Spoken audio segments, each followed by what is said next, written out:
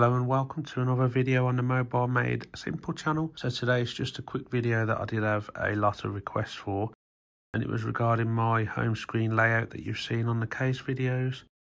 So as you can see here, if it focuses on the camera, obviously we've got several widgets here.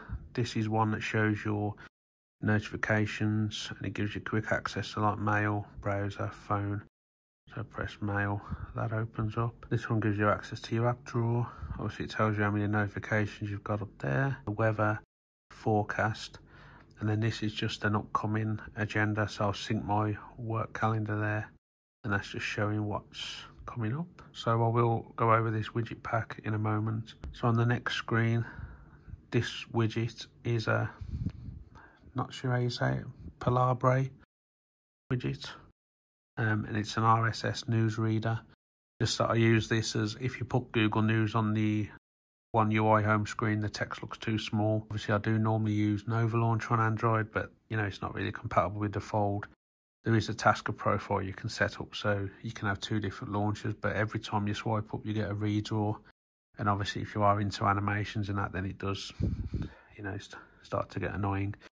So here, this is the AnyDo calendar widget, which I highly recommend. Again, you can click through different days and see the upcoming agendas, etc. Especially if you're working from home and you're losing track, then that's ideal. Here, I use Spotify, SoundHound, Samsung Health to monitor the steps.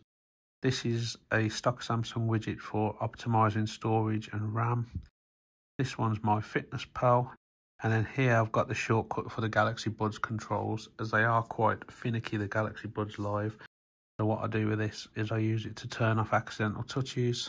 And then when I'm walking, if I have to shove them further into my ears, obviously it's not going to pause. And then that's everything. So for the wallpaper, I use this Wallipop app. I think it cost about £1.19 or something like that. But there's not actually an option to save the images. You can either quick apply, set with, or crop the wallpaper. Unless you was to screenshot it or something, there's no actual way to save it to your photos, so I can't actually upload the actual file. Yeah, this is where the wallpaper's from, and they have got a lot of nice AMOLED wallpapers on this. So I will put all links for these apps in the description. And these widgets on here are set by KWGT. I have got the Pro version, so you install this, and then the pack I use is called Fugly. So all you do to set is, obviously I won't add one now, but you go to widgets, find KWGT, wherever it's gone, it'll be in here somewhere. There we go, custom widget, and then you choose the size you want. For example, we'll just put a small one for now. So you just drag that there, and then it will say click to set up. So then when you click on the app to set up, then you get access to all the Fugly widgets that have been installed. So just choose a Signal one for now because it's small. So then when this opens up, you've got layers and globals. So you go to globals, you can change it between light and dark. So press that to dark, there you go. So if you want it to match a dark theme, and then if you go further down, you can change the text size. So you may find with KWGT sometimes that obviously the text is rather small, so you can increase that here.